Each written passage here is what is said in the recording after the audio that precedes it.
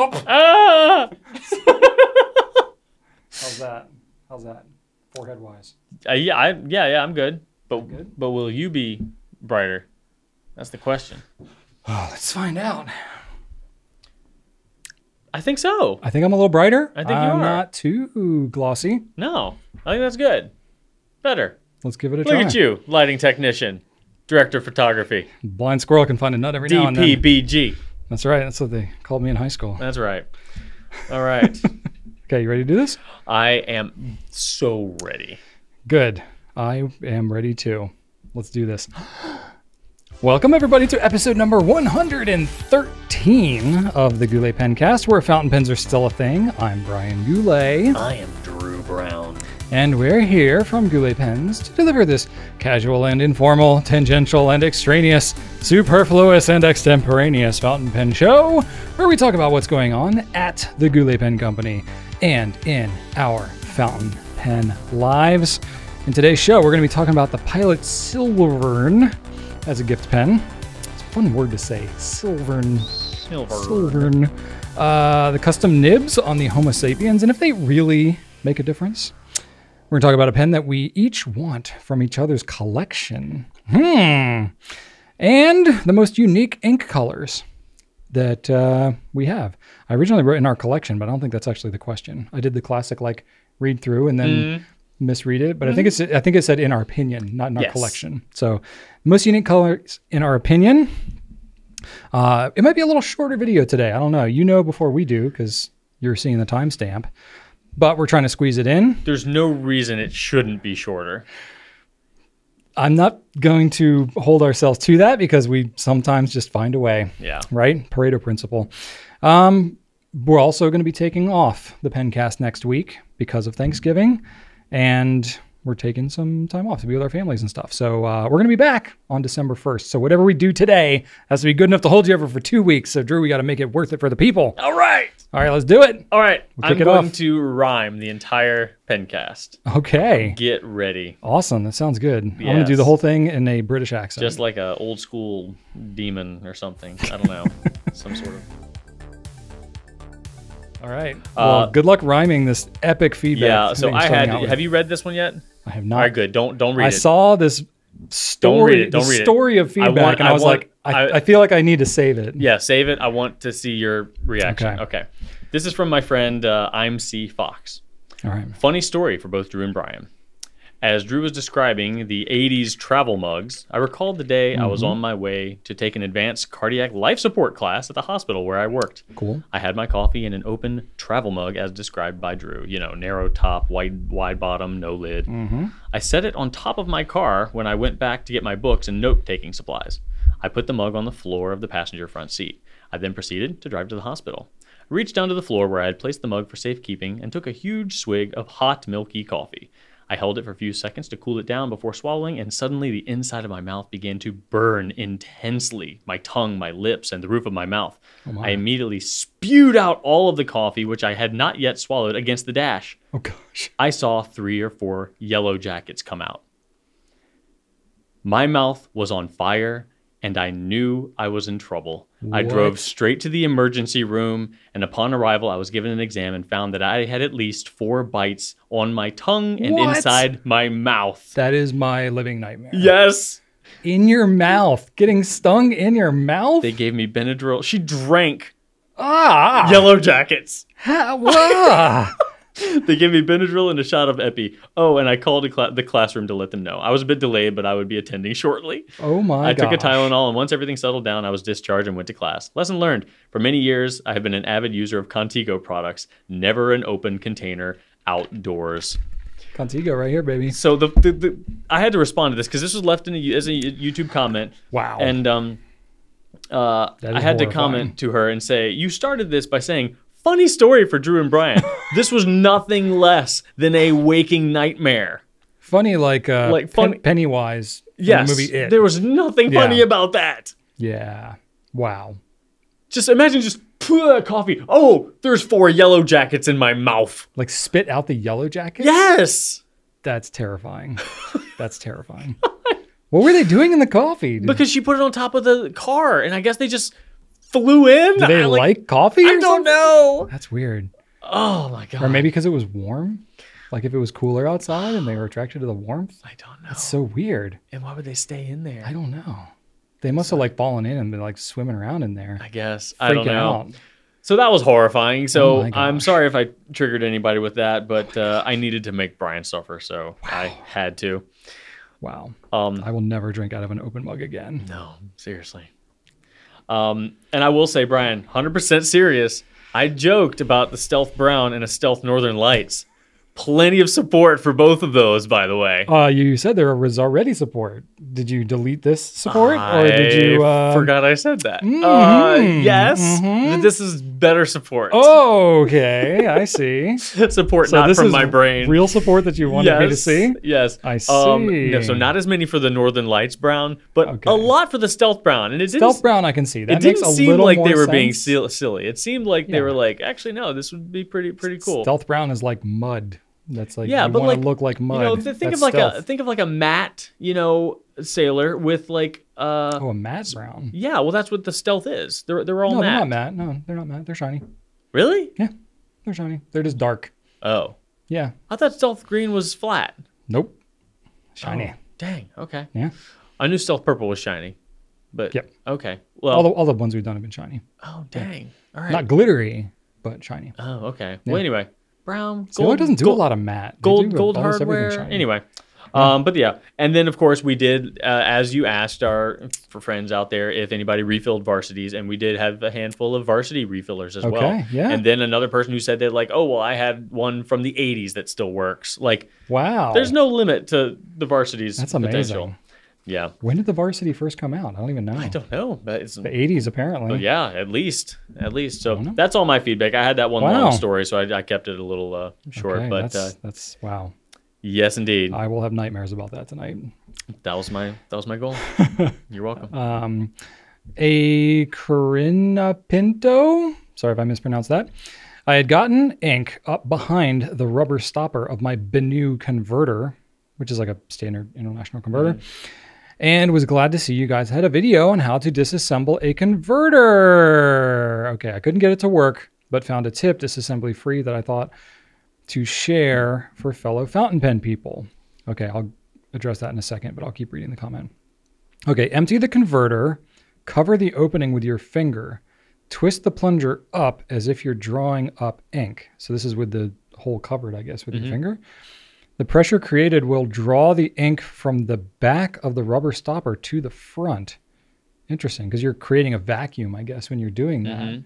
And to equalize it, it's going to draw the ink out of the back, like behind the seal. If the seal is failing and ink is getting behind the seal, obviously there's something that is allowing ink past that. Yeah. And conceptually, if there's a way and you're creating a lot of force, you could make it go back the other way. I've never heard of this or tried it. That's why I put the comment in here. I thought that was fascinating. Kind of genius. Yeah. I'll have to try this because I've had a couple converters.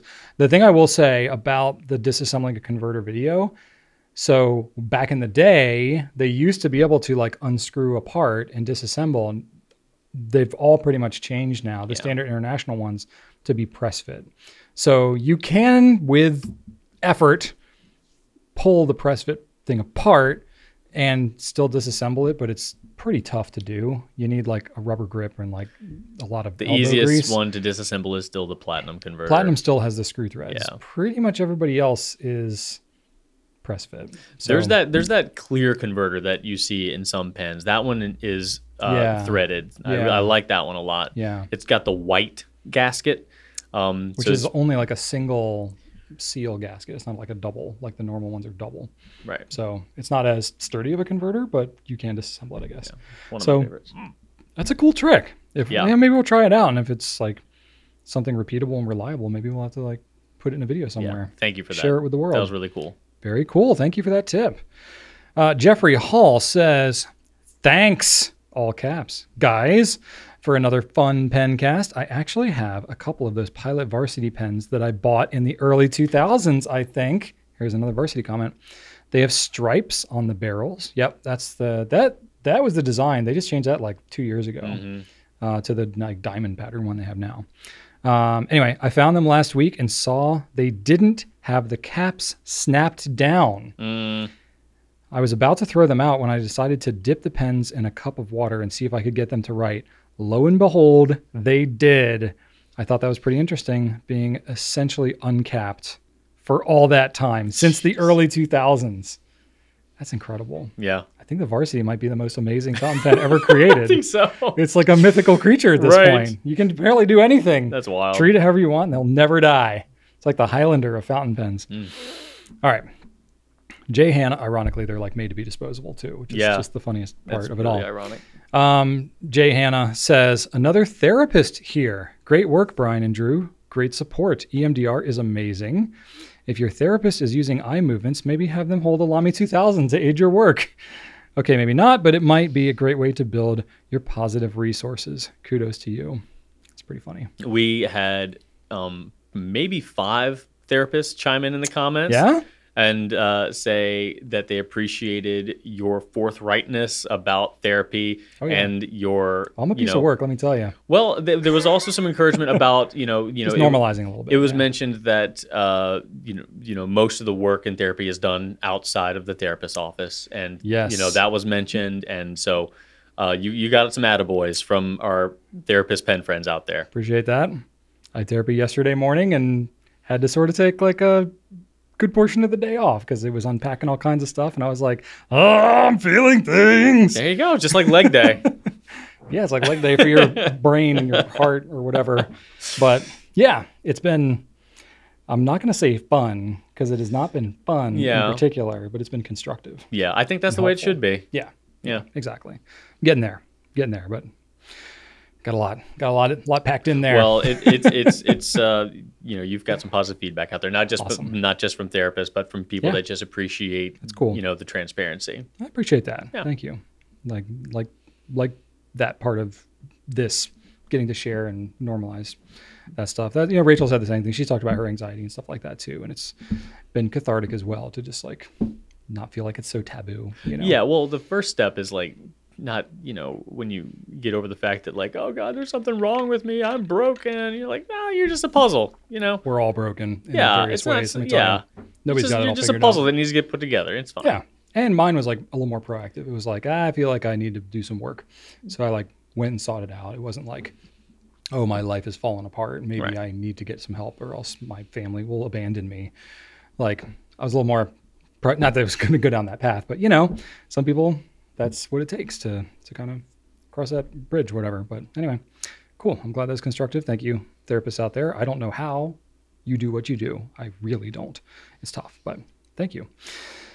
All right, let's talk about some new stuff, shall we? Yes. All right, I got a couple of things. One, actually 2 exclusives today that I get to talk about. That's fun.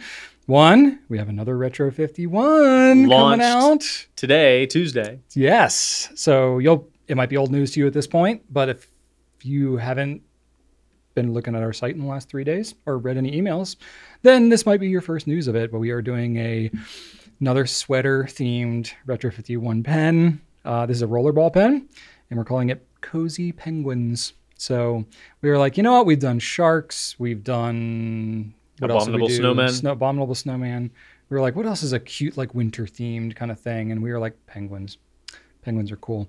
So it's adorable. You should go check it out. And it's cool because it's the trim on this is a like matte blue. Yeah. Which I don't remember ever seeing. I don't know if it's the first time they've ever done it, but it's not something I've certainly recalled. I'm sure they've done it somewhere, but I can't think of where. Yeah, I'm not going to say like we're the first to do it. I mean, but it looks definitely the first one we've had. Yeah, and it looks really, really cool. So we have those for $56.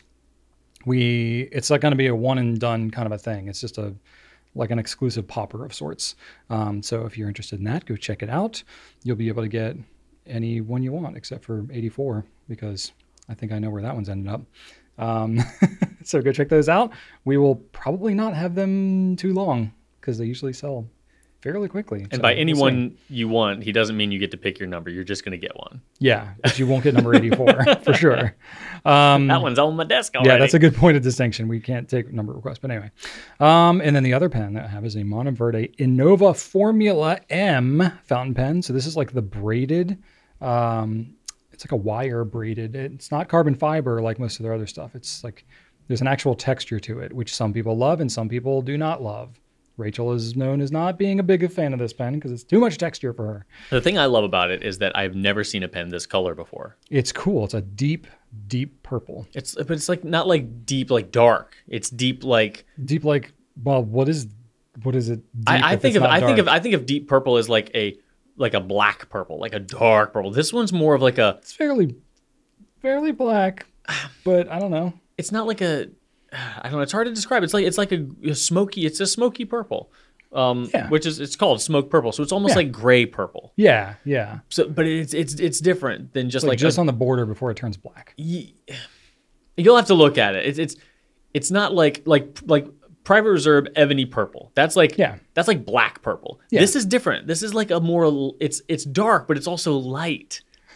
It's like a gray purple instead of a black purple, I guess. Yeah.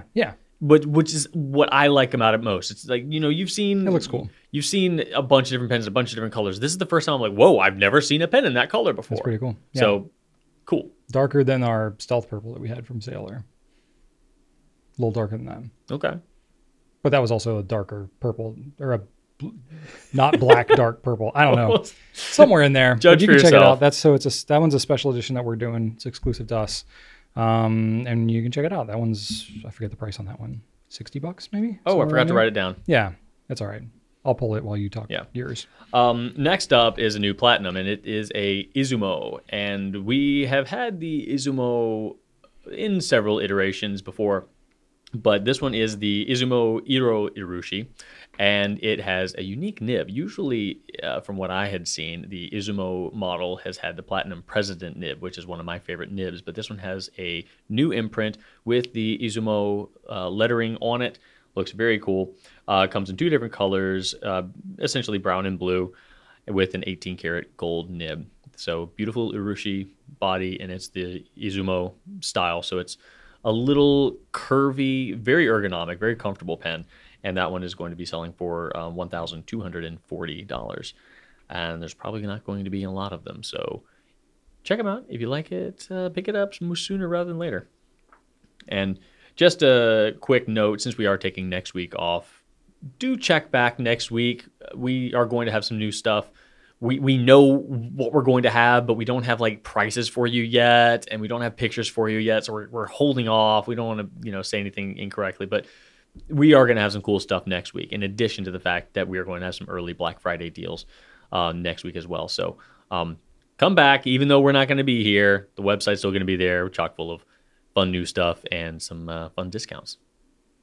Cool. What'd you find out, Brian? $68. $68. You were pretty close. And the wiring, it's stainless steel wire that's PVD coated. So PVD is like what does it stand for? Physical vapor deposition. Really? Yep. Oh, wow. It's a specific, it's a more durable coating than like lacquer or here it anything is. Like that. It's just, I put it in the wrong spot. Oh, that's helpful. My bulleting was off. It's all good. Oh, and of course, got there. That one, since it is a Monteverde pen, going back to the Formula M Innova, it'll come with a free ink. There you go. Now through the end of the year, something like that. Yeah. Cool. Yeah. All right, moving right along. Let's do some Q&A. Okay. We've got, Brian... It's a very efficient pencast we're doing here, Drew. Heck yeah. We're on track here. We had a busy day, so we elected to make this one a shorter one because we don't want to be here, past the time where Drew needs to go get his son. Mm-hmm. All right, so since you've been in gift world recently, recording some videos about gifty stuff, I feel like your brain was ready for this question, so I selected it to capitalize on my brain is always your ready for mental efficiency, where you've been. Yeah. So either Charlie or C. Harley, I don't know, says, I'm preparing to mark my daughter completing her PhD next year with a very special pen. Wow. The Pilot Silvern is the front runner. Is there anything I should be aware of buying this particular pen? Could you please recommend other equally impressive writing instruments on my $600 budget?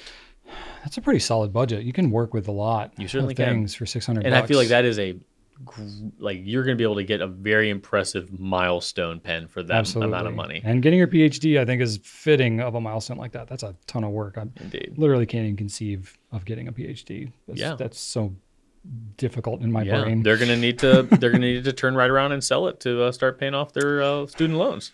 Hopefully not.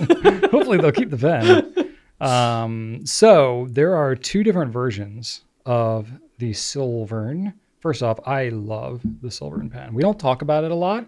It's not a super popular format of pen, but I really love it. And I love it too. I have some like vintage versions. Actually, Platinum did some similar kind of style of that pen that I also have some of, and I really love it. It's kind of like it's like a dressed up version of the E95S in my mind. So it's still got that inlaid nib, but this is an inlaid 18 karat nib, slightly bigger.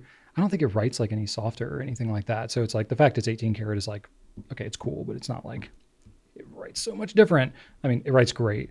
But what's cool about it is it's got that same kind of like torpedo type shape to it. It's got a pretty nice deep posting on the back. But yeah, there's two versions of it. So there's the Kushi, which is a grid pattern that kind of resembles the door of an old Japanese house. So it literally just looks like a checkered kind of grid. It's not checkered, but just grid. It's just grid. I'm trying to describe it more, but it's just a grid. And the other one is Sumugi, which is a silk fabric pattern. This one looks really cool, actually. So it's kind of like almost looks like it's kind of like wavy. Yeah, a little bit wavy, but not like huge waves, not like a guilloche type of thing. No. It's just like, I don't know, it's interesting. You see the pictures. Wavy, like cloth cool. Wavy. Yeah. And that one, I think, doesn't feel quite as textured as the Kushi.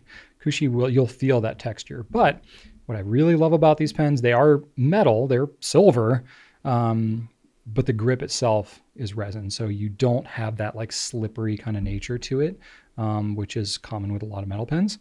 So in my opinion, that's the way to do it. So it's a very comfortable pen to write with. It is a little bit heavier because it's actual silver.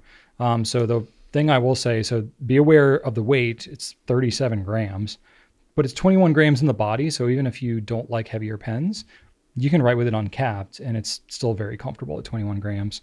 Comes with a Con 40 converter, which is not necessarily the world's favorite converter, but it's suitable. You can also use cartridges. You can use a Con B or a Con 20 if you have one of those handy.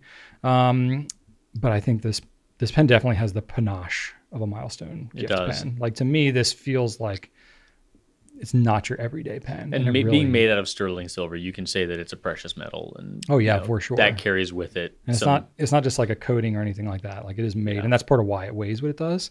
I would say the biggest drawback to like the long-term use of this pen is because it's silver, it's going to tarnish. So you do have to polish it up on a regular basis.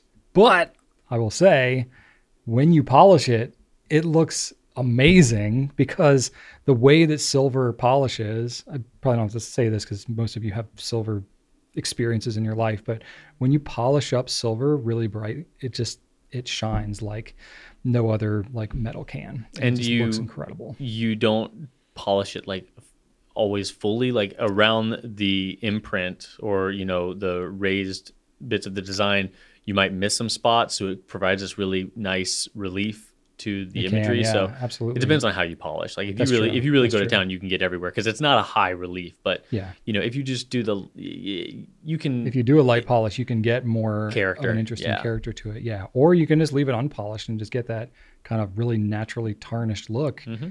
It's not everybody's look, but it also looks kind of cool. And I will say it doesn't tarnish up like terribly. Like, it doesn't turn brown. Yeah. I mean, if you're handling the pen and touching it a lot, it'll tarnish faster because the oils from your hands will tarnish it more. But I want to say that it includes a little polishing cloth in there, but it's probably a good idea to go ahead and pick up like a silver polishing cloth. You can get those at pretty much anywhere that sells jewelry because it has jeweler's rouge like in the cloth. We sell our own polishing cloths too that have the jeweler's rouge in it as well. That's really handy for polishing up silver especially. But, like any silver, when you polish it up, it's going to get that like black tarnishy stuff like on the cloth. So it's a good idea to have either a bigger cloth or cloths that you replace on a somewhat regular basis. But it looks incredible. And I think you're right up the right track. Like that's a fantastic pen to give as a milestone gift. If you want some other recommendations, I definitely have some for $600. You got plenty to work with. I got some that are, not as expensive, some that are kind of walking right up to that line. Of course, you can get anything you want. Like any pen, like 300 and up is going to look really cool and be kind of special. I had the Pilot Custom 823. That one's always a good one. It's a great pen for doctors. It's very popular. People freaking love that. That or the 743, also comparable. Both look great. The Pilot Vanishing Point Stripes. So this one it's a vanishing point, so it's maybe not for everybody, but what's cool about this one is it basically looks like a silver pen, but it's coated so you don't have to polish it all the time. So if you want like a little lower maintenance version of a really nice looking silver pen, that one could be the ticket. That's pen's $336. So save a little bit on your budget there. Same thing with the Custom 823. It's $336 as well. Pretty much any Sailor, Per Gear Slim that suits your fancy. I think they all look really nice. They all look pretty classy and could certainly be a milestone, especially if somebody's not like super, super in the pen world. Your average Sailor is going to look incredible. It's going to look like nothing else they've ever seen. And you have tons of color options to choose from. So I think that's cool. And those will all be, certainly under your budget. I said the Platinum 3776 Sands of Komodo. So this is a relatively new one. I think it's a North American exclusive. It's this gorgeous turquoise color with rose gold trim. It looks so sharp. $304 for that one. So that, I don't think it's a limited edition. I think it's more like a special edition kind of a thing. So I don't know if that's out yet. Is it? I think so. Should probably double check that, huh? No, I'm pretty sure it's on the site and it's there. You can see it. Okay. Yeah, we'll double check, but so that one I think is cool. You got like lots of nib options. Out. Yeah, it's relatively new. We just got it in. We haven't talked about that in this. Well, we just did. We must have missed that. Yeah, maybe. Anyway, 304. Go check it out. The pictures look really good in person. I think it looks even better. It looks like beautiful blue water. The blue just jumps out at you. So that pen's really cool if that fits the vibe. Pelikan M605 Tortoiseshell Black. Ooh, that's a good one. Sharp looking pen. And the M605 is a really comfortable size for just about anybody. It is. That's one of Rachel's favorite pen sizes. She loves that. Pelikan has that prestige milestone look to it. It does. It's got a big presentation. It has a presence to it. I feel like Pelikan and like Mont Blanc and stuff like that have more like that recognizability to it. It's really cool. So that one is definitely worth a look. And I threw this in where they were just for fun, but the Sailor Luminous Shadow King of Pens, because it is a Sailor pen with the King of Pens nib on it that's sub $600. It's the only one. So it's a bigger pen, so I don't know if it's going to fit the vibe. It looks very different than all the other pens that I've recommended here, but they got like 4 or 5 different colors. They look pretty cool, and it's got that big honking nib, which is really fun and impressive and writes great. So I think that one you could throw in the mix as well. But I think the Silverin is an awesome pick. And if you're inclined to do that anyway, there's no reason you shouldn't get that as long as the polishing thing is not going to hold you up.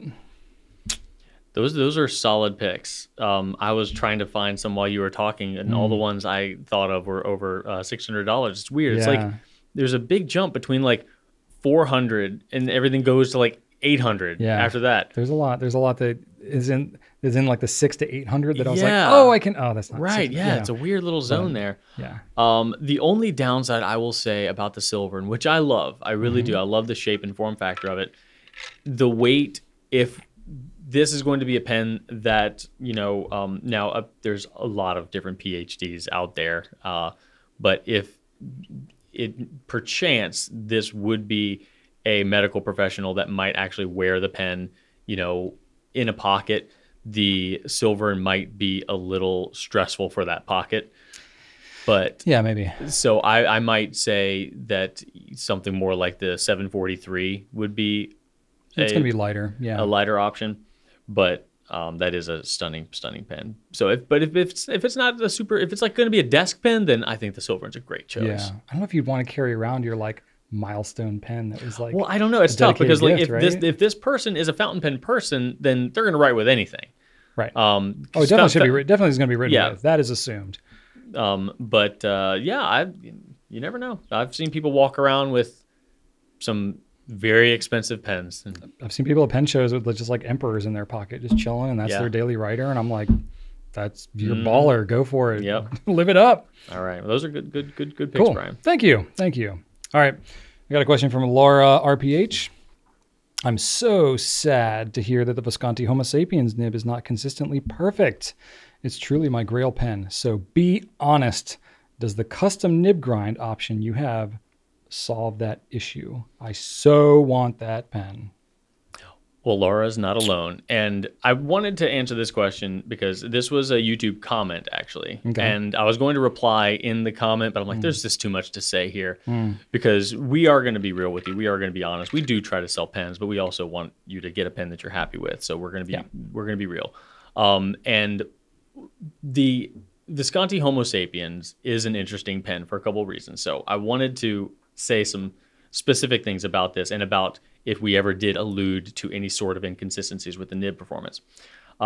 First off, many Homo Sapiens come with well-tuned nibs. We would not sell them otherwise. Yeah. If most of them were bad, we would not sell them, 100%. Yeah.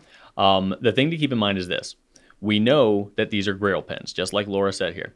Pens that have been desired for long periods of time and likely saved up for long periods of time. So because these are expensive, extremely popular, and highly sought after, that then creates a scenario where a retailer like us will hear about virtually every imperfection. That is an important distinction here with the Homo Sapiens. Yeah. So whereas another pen, maybe even another pen at the same price, might have the same issues, but the awareness of those issues don't gain the same level of community penetration. So you do have to keep that in mind as consumers and as we do as retailers.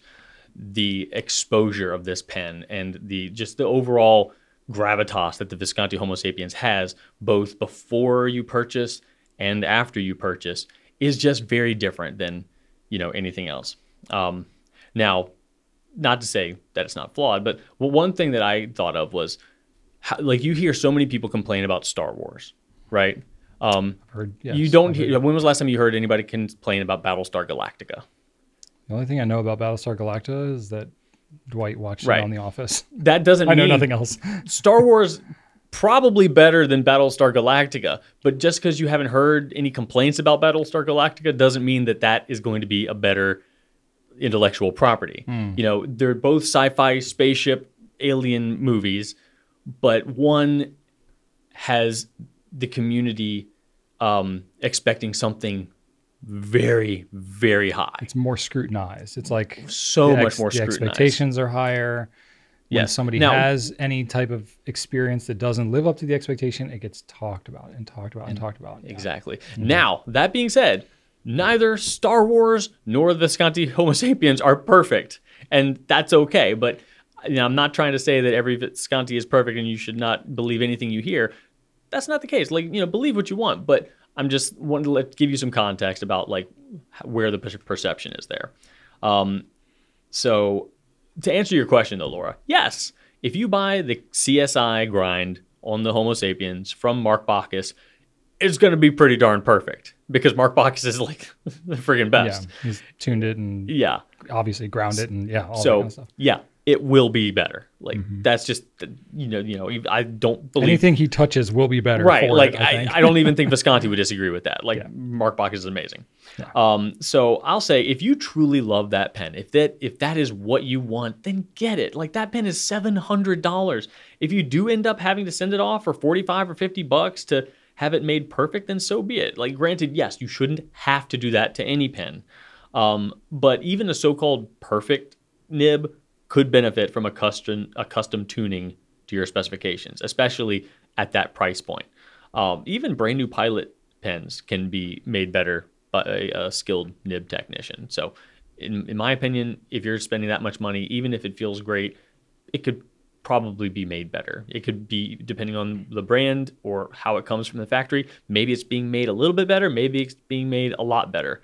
But $700 is a lot for a pen. There's no reason you shouldn't expect perfection, but if it isn't perfect, there's also no reason you shouldn't seek out that perfection. Like if that's what you want, find a way to get it, whether it's out of the box or with a little bit of post-sale love. Like my point is, get what you want. If you have emotionally connected with a pen, find a way to get that pen. Yeah. And of course, if you buy it from us, we'll help you every step of the way. Yeah, we'll work with you. Don't feel like if you get a pen and it's not up to your expectations that you have no option but we're not going to leave take you it high to a and dry. nibmeister. Yeah. We will definitely work with you. But what a nib professional will do is be able to like really tune it to your liking. So if you'd like it to be a little wetter, a little smoother or whatever, they can get it to be exactly what you want. Because honestly, sometimes the nib is exactly what they're making it to be, any brand, but it just might not quite be the way that you might like it. And that's tough, especially when you're buying online, because you don't necessarily know all those little nuances. Yeah, I mean, at that price point, you should be really happy with what you get. And if you buy, setting realistic expectations, is really important. And then once you get it, if it doesn't like live up to what you want, talk to us about it, because that's like what we're here for. Yeah, talk to us, and if you've already bought it somewhere, like just make it something you love. Like there are professionals out there that can make it perfect for you. There really are. So it's worth the trouble. Yeah, don't settle. If you've got your heart set on something, go after it for sure. You have anything else to add on that? No, you said it pretty well. Okay, you said it pretty well. Yeah, I've just I'll say like I've definitely like. All rumors like are rooted at least in something, right? Like we see slightly more issues with some Visconti nibs than others, but I will say also Visconti has changed their nibs a bunch of times over the years. So it's been more confusing and more difficult to sort out like what's current, what's relevant versus like what was old nibs and it's not an issue anymore. We're seeing fewer issues with the nibs they have today than we've had in past versions of the nibs. So while I don't want to be dismissive of the legitimate nib issues that might have been experienced before, I will say we are seeing fewer issues in the latest variations that they've been coming out with, and they've been very responsive, and we have had issues and feedback for them. So yeah, that's kind of where I'll leave it. And I've had other pens that I've spent that much on from other brands that have not met my expectations too. So yeah, that's my thing. And nothing's perfect at that price, even if you, as much as you might hope it to be. It's no, nibs are tough to get right. And I've spoken to several nib technicians who have talked at length about pilot nibs that came to them from the factory that needed a lot of love. And I remember first couple times I heard that, I'm like, what, really? Pilot? No. But yeah, 100%. Like nothing. It's very, very hard to get a nib perfect consistently. It's a very small like tolerances that you're working with on it that, is like and incredibly small.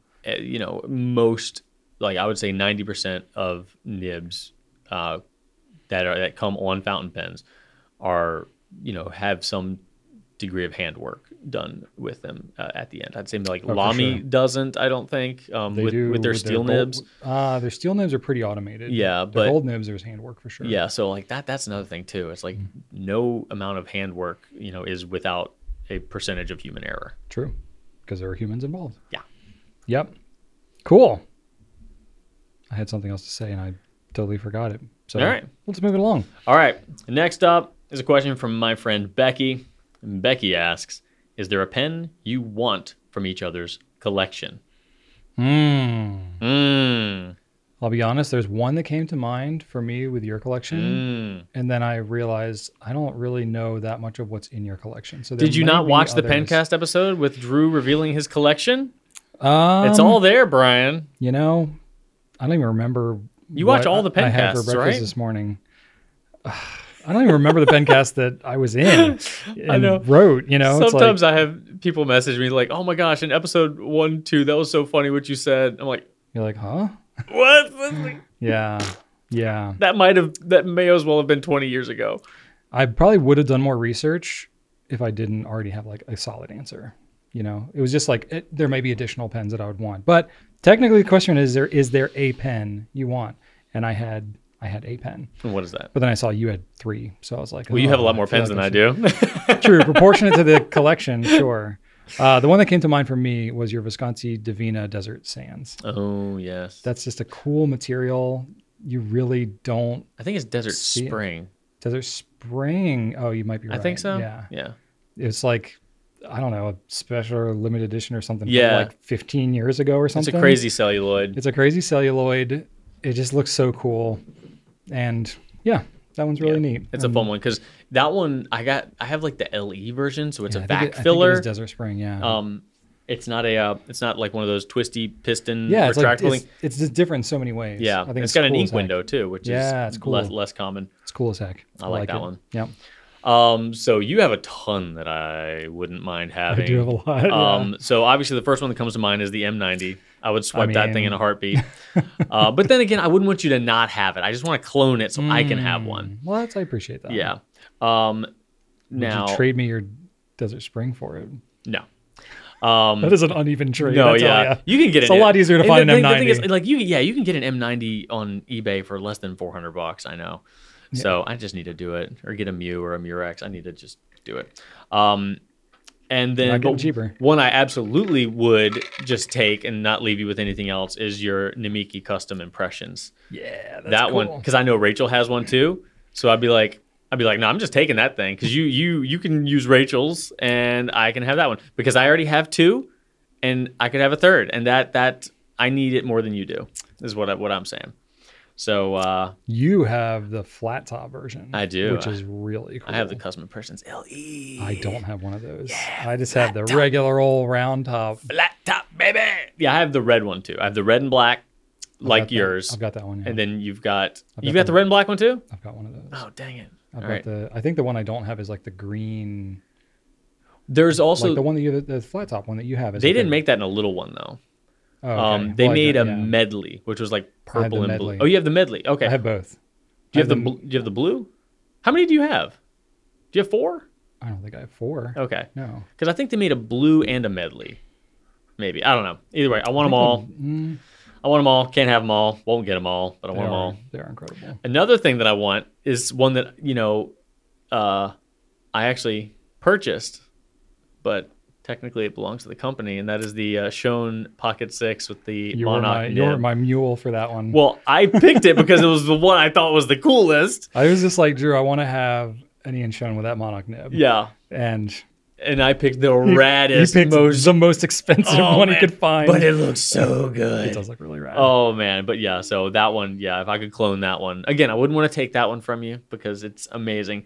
But that one definitely comes to mind because that is a freaking rad pen. It is cool. Yeah, that's a fun one. So, those 3 popped into my brains right out of the gate. I'm sure there's more.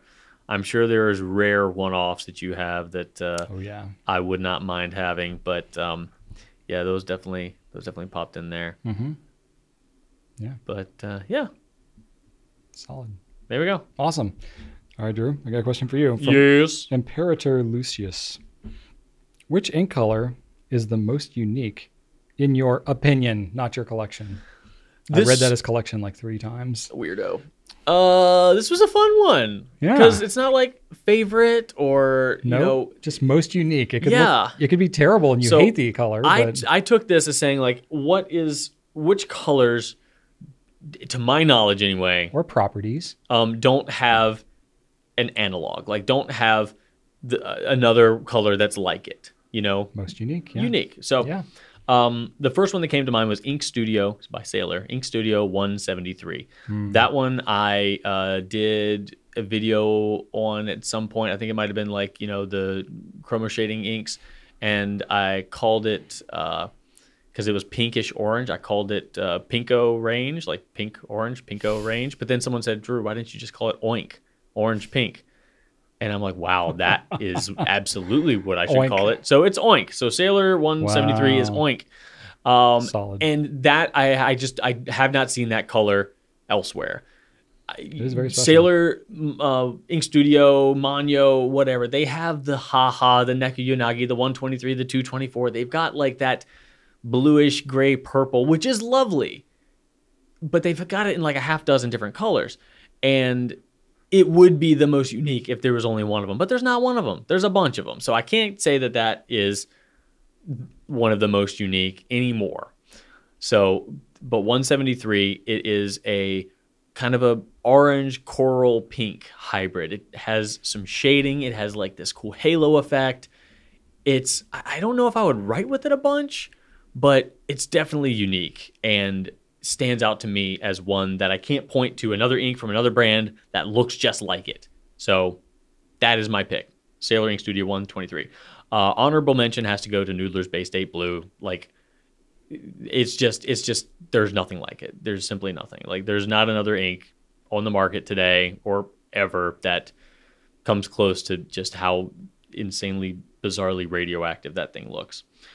And then branching out a little bit into the kind of unique, like one of my favorite inks, especially for this time of year, is the Diamine Winter Spice ink, and it is a brown with green sheen and blue shimmer. So I find that to be pretty unique. It's a color combination that I'm a little biased towards because I love all three of those colors. Those are my three favorite colors. And having them all together in one ink is just a delight to me. So that one comes to mind, but it's not like another brand couldn't do that pretty easily, but it's up there for sure. And then finally, I'm just going to mention all of Ferris Wheel Press's Fairy Tales inks, the ones in the small bottles. I think they're 20 mil, but every single one of those is just insane. Like, they're all crazy combinations. Every single new one that comes out, I feel like it's a new combination of this base color with this sheen with this glitter, or this color with this glitter and that glitter, or this color with a glitter that is both this color and that color. Like, they use their Fairy Tales collection to experiment with some really wild color combinations. So those you can pretty much always expect to be pretty unique. Those are not easily found in other brands. Yeah. These are great choices. I agree with everything you said. You got me thinking with Bay State Blue. So this one, I don't know. This is maybe more of a property thing than a particular shade of color. But I had Organic Studio Nitrogen.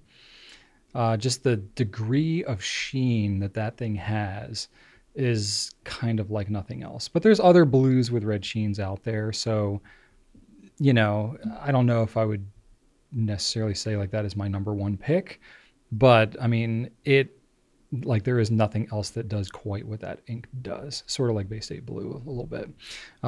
So anyway, I put Nitrogen on there. I also put Diamine Golden Sands because when I think about like gold colored ink, but there might be some others that have come out now that are similar to that. So Robert Oster Aussie Liquid Gold. Okay. Almost identical. But Diamine Golden Sands was the first that had like that real gold look to it. Okay, you're right. So you're right. We'll strike that one then. That one doesn't count. I had Rohrer and Klingner Alt Goldgrün. Oh, it's a very interesting greenish yellow color. It's not my favorite color, but it shades like a freaking mother. It's definitely the most popular in that brand. Yeah. It's just a very unique color. And it was very unique when we first got it. And I don't think anything else has really come out that replicates it exactly. There's like, if it was, kind of plotted on a chart, there would be a lot of inks around it, but I don't know if there'd be anything right on top. Quite in that. Yeah. So it's the degree of shading that it has. And then the specific greenish yellow color that it has is very interesting. So that one stands out to me. Looking at it on its own, you would think that there'd be another one just like it because it doesn't look particularly unique. But then when you look at all of the other ones around, you're like, that kind of it stands on its own. Nothing else is quite matching it. Yeah. And then I had Noodler's Blue Ghost. Oh yeah, which is an invisible ink that glows under black light. Yeah, nothing quite like that. You don't have any other clear invisible inks that glow under black light, so that one's unique. Like, I feel like there are some calligraphy non-fountain pen friendly inks that I've seen do some crazy wild things, but as far as fountain pen friendly inks, that is the only one. Yeah, calligraphy ink is a whole other world because you can put actual like pigments and stuff in there. Yeah, you can get some crazy properties with those. But as far as fountain pen ink goes, I don't think there's anything else that's comparable to Blue Ghost. I put Whiteness of the Whale on here too. It's another Noodler's color that. It's sort of like a milky white color. It's not really meant to be used as its own color. It's meant if you have a red ink and you want to mix it to make like a lighter pink color, you mix Whiteness of the Whale in there.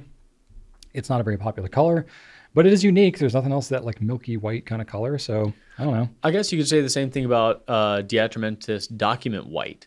The Document White, yeah, but that's like the only white that you could write with. True. So that one I would say is unique because That one's kind of in the vein. Because if you have black paper, that thing is going to be the only thing that you can even try to write with. Whiteness of the whale is not even really meant for that. No, it's more like a dilution liquid, if anything, or an additive. Yeah, so it's like, I don't know, it's more of a property thing. But I guess both for that in that respect, you could say the document white. Yeah, I didn't think about document white until you mentioned whiteness of the whale. I didn't think of it until you mentioned document white just now. So, detrimentus document white. There we go. One of the, in order to get white ink, you basically have to have pigment. Yeah. Like there's no white dyes out there.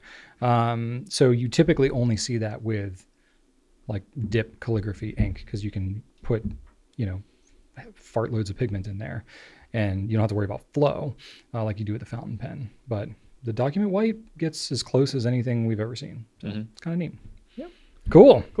Well, we only did 4 questions today, Brian, but because we're doing good on time, good on time, I have a quick question that I was going to add because it is a quick question. Okay. I'll go ahead and just ask it. Do it. All right. This is a bit of a test. Oh, it's a hands-on question. Got my Manio nuts here. Uncap this pen.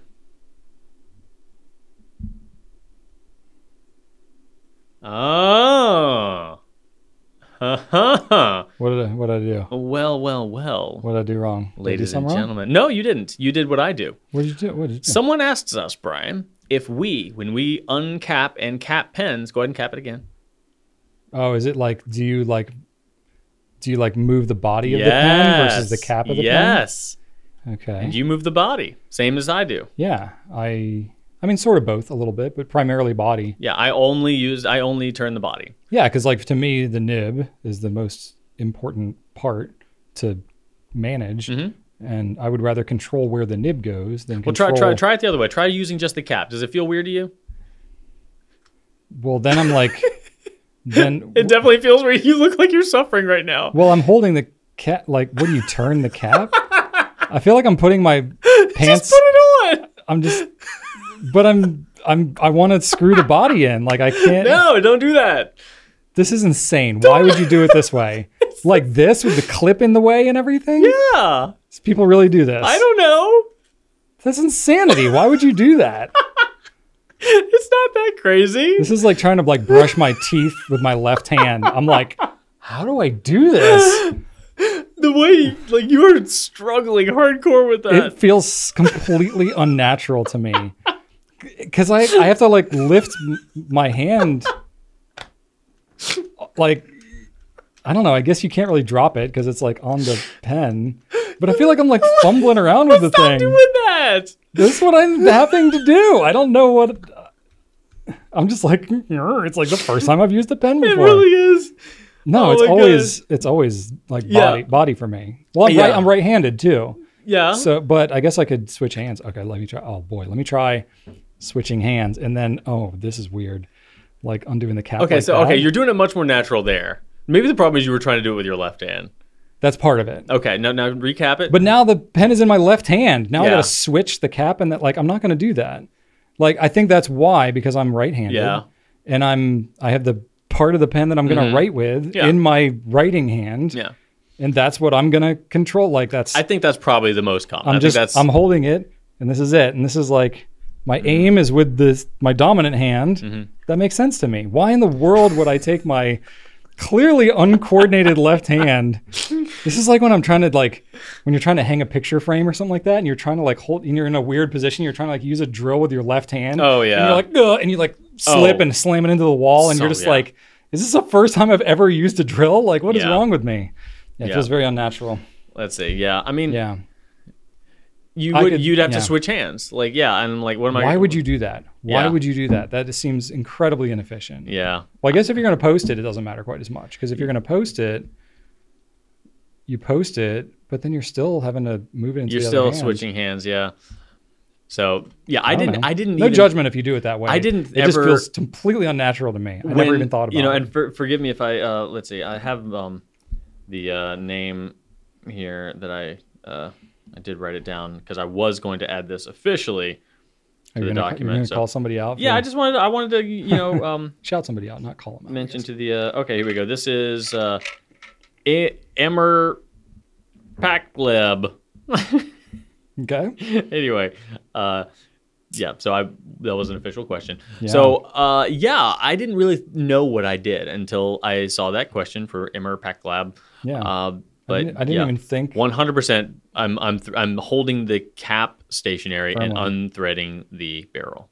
Now, sure. do you naturally, to further this question here, do you normally hold it where the cap is on top?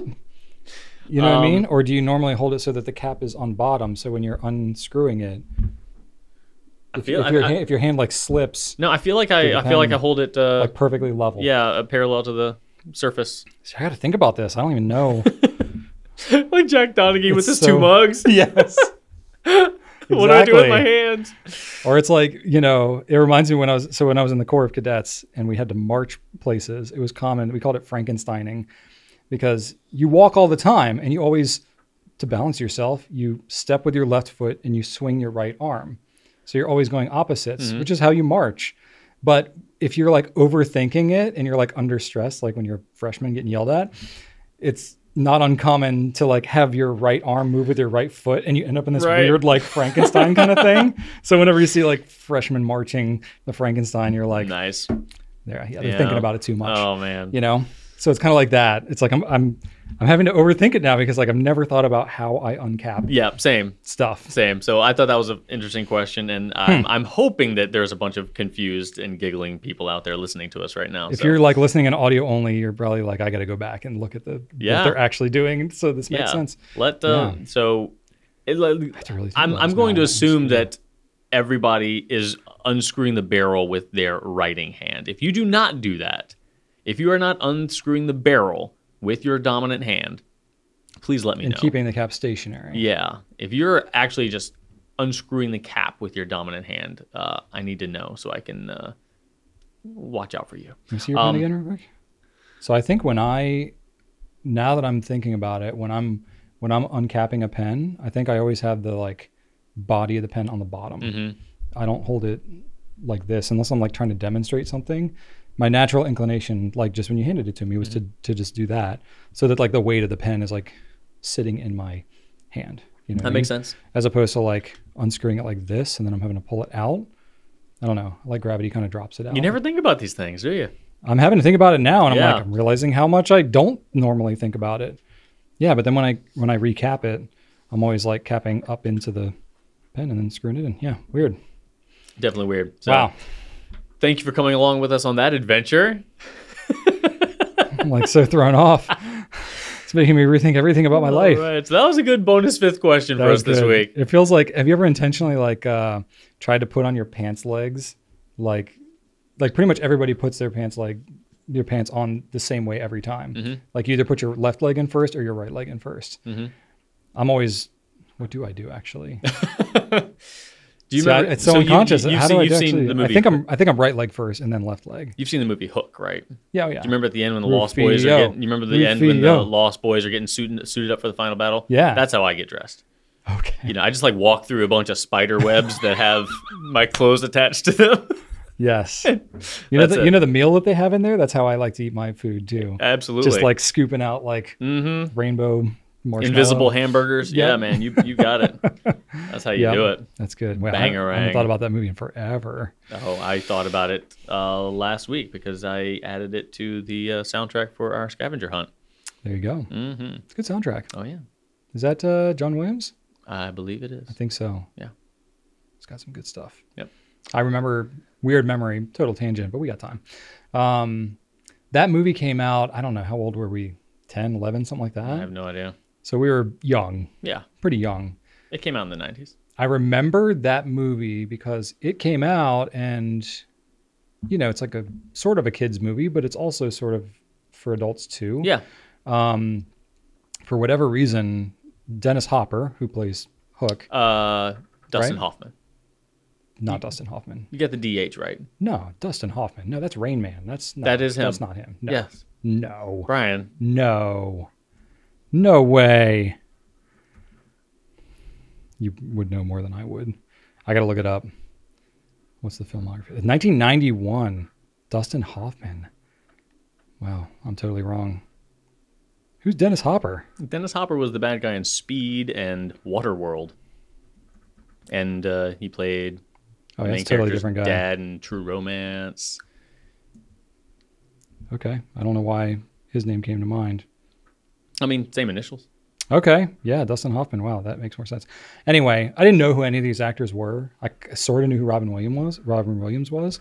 But that was just like an early memory I had when my parents were talking about like, oh, that's so weird that Dustin Hoffman is playing Captain Hook. It was an unconventional casting choice. Yeah. But it worked out. It did work out so well that I didn't even realize that that was him. Bad form, Brian. But it shows how great my memory is. I also had not seen that movie, I think, since I was probably 10. That movie came out when we were 7. Drew. That movie made it in my top 20 films of all time.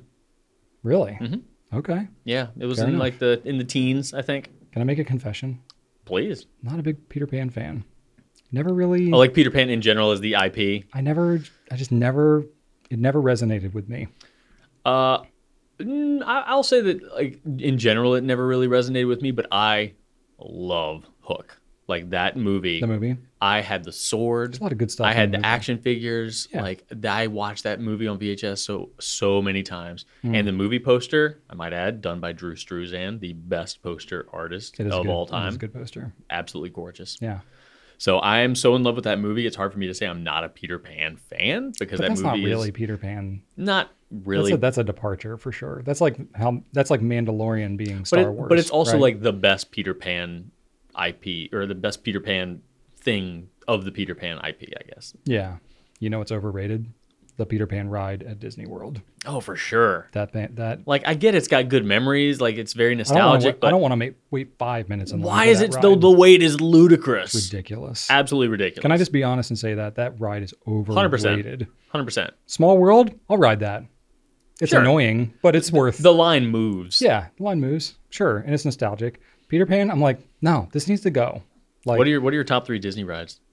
oh boy, I'd have to think about this. I'll let you think. It's been a Everybody, while. I'm going to actually just state the best rides at Walt Disney World.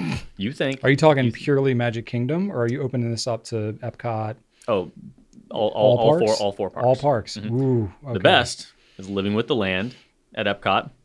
That's a hot take. The second best. You're not going to have a lot of support on that one. Second best is the Haunted Mansion, and the third best is the Three Caballeros ride in the Mexico Pavilion. Wow. I don't know how much support you're going to have on any of those three. Caballeros, caballeros. It's- they say it's we are pleasant. birds of a feather. I mean, it's cool. It's cool. But like Soren wouldn't. What are your three? 3? You were supposed to be thinking. I don't know. You've been more recently than I have. It's been a number of years. Soren is cool. I like that a lot. Living with the I don't know Land. if Living with the Land is great. I It actually is. do legitimately It love is that amazing. ride. Smell of that water. The only thing I would like better is if you could like pick off the like food and eat it as you're riding. That would be better. You have to go to Sunshine Seasons for that. Yeah. Or go to the whatever the restaurant is. Sunshine Seasons. No, that's not what it's called. The rotating restaurant? Yeah. Sunshine Seasons? Did I they believe so. change the name? I don't think so. That's not what it was called Okay. back in the day. Okay. Back in my day.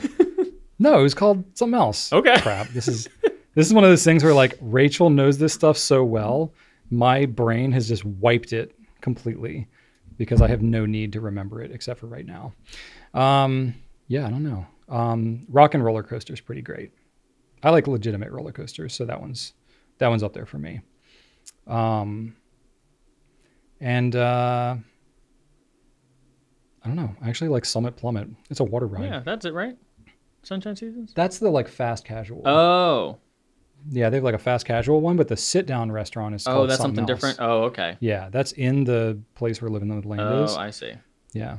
All right. It's really relevant. I'm glad, but you all are glad you're still listening to us here. You're like, wow, they really didn't plan a lot for this one. Okay, let's see. Where was I going with that? I don't remember. Garden Grill. Garden Grill. That's what it is. Yep. I knew it was something like that. Yep. Yeah. And then, what other rides?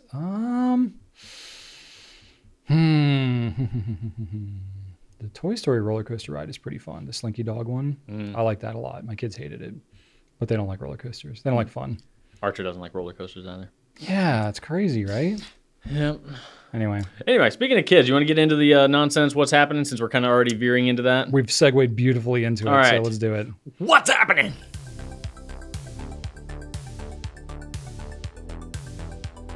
I'll tell you what's happening. Not a lot. Not a lot for Drew Brown. Yeah, you said you had a pretty low-key... Pretty low-key weekend, yeah. Yeah. Coincidentally, it was a low-key weekend because I finished Loki Season 2. A Loki weekend. Wow, you're on fire today, Drew. Yeah, thank you. What did you say earlier? I don't know, something amazing. You said something earlier in the... Something definitely not dumb at all. We were in a meeting and literally the entire room groaned when Drew said, I wish I could remember what it was. But it was that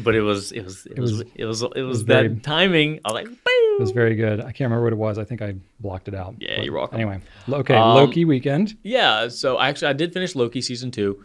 Okay. Great TV series. Definitely by far the best Marvel TV series they've done yet. Okay. By far. Like I've, Can I make a confession? I don't think I've seen anything Marvel. You've seen Iron Man. Nope. You didn't see Iron Man? Nope. Oh, dang. You've never seen any Marvel movie?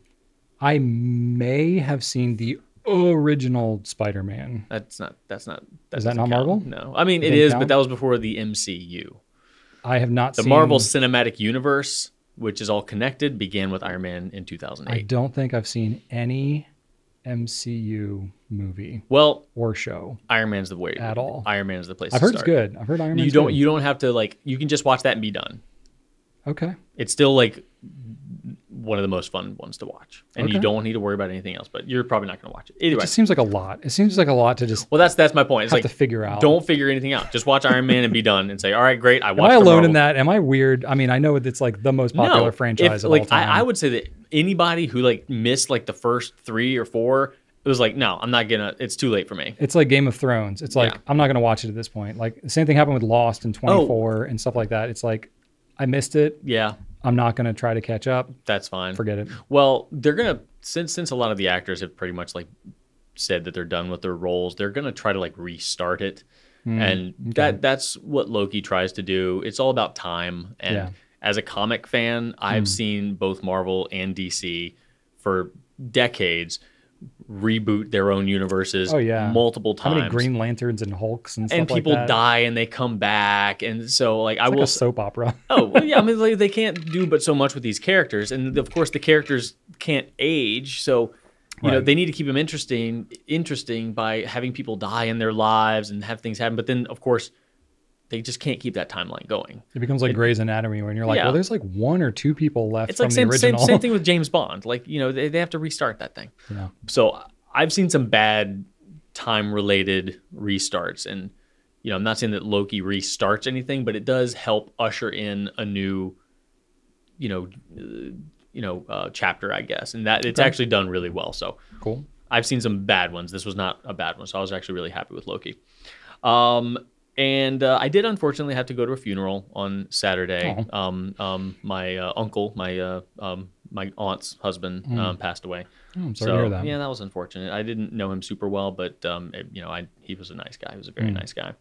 So I did get to see my dad, my aunt, and some people from that side of the family whom I don't see very often. So Shannon and Archer came with, and that was Archer's first funeral. So we had a little bit of explaining to do about why they did some of the things that they did. I'm glad. My kids have not experienced a funeral yet. Oh, really? Just because, my grandparents are all gone. There's no one, unless there's something unforeseen that happens. There's no one about to hit that point in their life stage. So I know it's gonna hit them really hard, especially if their first one is one of their grandparents who they've now completely grown up with. That's gonna be tough. It's almost easier to experience that with a slightly more distant relative first. No, as a Archer kid. I think that he had maybe met this person once. He has no memory of them though, so it was no one he knew. But still, just to see a bunch of sad people walking around, and knowing how to kind of deal with that. Yeah, and it was actually really short service too. Yeah, and a really short cemetery service as well. So that was nice. And then that night, we did run some errands that day, and we had a dinner with friends that night as well, which was nice. Okay. Very pleasant there. The big part of the weekend, though, was that I finally acquired a PlayStation 5. So I was very, very excited about that. You've been talking about this for a while. I have been wanting one for a very, very long time, and finally Finally got my hands on one. Okay. They had a really great Black Friday deal because it's I was gonna say, yeah, the one with this is like the time to get a deal. Yeah, and like some of the bundles they've had thus far have been like, all right, is that a deal though? Like you get a free game, but it's like just kind of less than full price the game. This one was a legit free game. It was Spider-Man 2, which is apparently a very good game. I haven't played the first one, so now I need to do that. But they had a new slim version that just came out for the holiday season 2023, so I went ahead and picked that one up.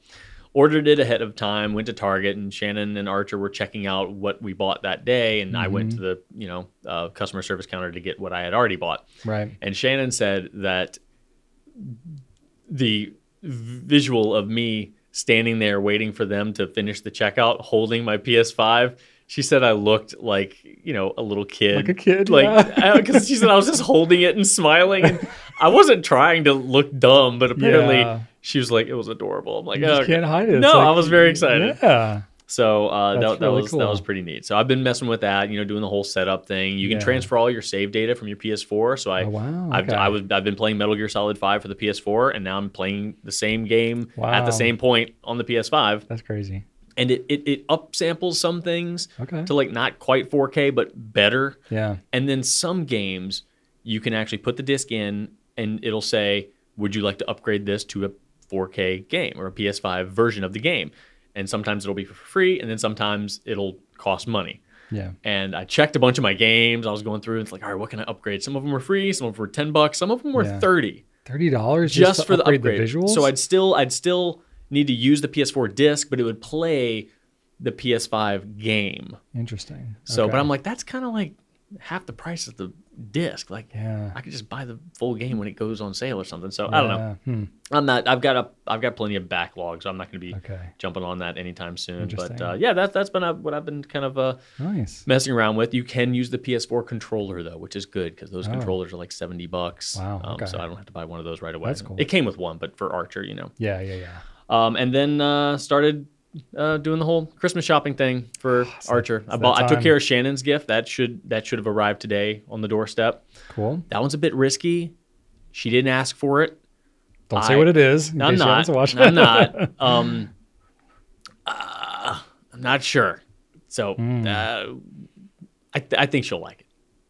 It's got some thought behind it, but we'll see. Okay. With Archer, though, I just wanted to say that I am so glad that he is less materialistic than I was at that age. Oh, yeah. Like, when I was a kid, we just wanted stuff. My whole identity was wrapped up in what I was obsessing over for Christmas. Like, every year, there was one thing that I just felt like if I didn't get that, I was going to be just crushed and devastated. And he's just not like that. I think that was conducive of the time, too. You think so? Yeah, it was marketing. Like, the whole, Christmas season, there was, a big thing, whether it was, Beanie Babies or Furby or whatever the heck. There was, a big thing that was always the viral toy of our, with holiday seasons growing up. With him, I'm like, hey, is there any one thing you want, or you just want some surprises? He's just like, man, you just get some surprises. I'm like, so grateful because that's amazing. But then at the same time, I'm like, man, I was just a selfish little jerk.